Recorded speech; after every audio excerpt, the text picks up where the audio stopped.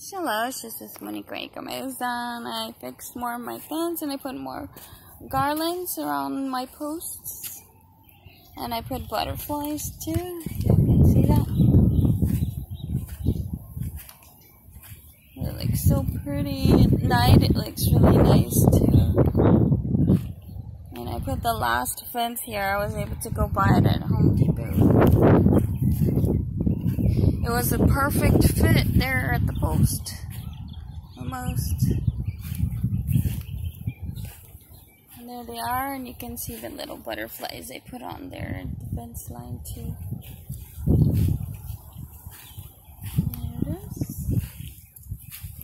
The butterflies are all there. Up there too, there's more butterflies. The hanging garlands. Oh, looks cute, huh? There's some more butterflies there. And more garlands. And I did finish the end of the post, almost.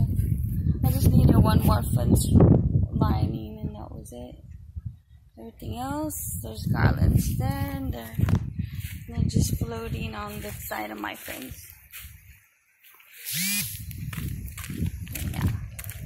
This is what it came out to look like. The last poster. I left this side open because I need a tractor to go through that area.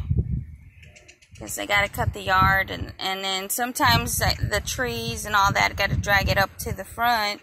So they fall from the hurricane season and all that.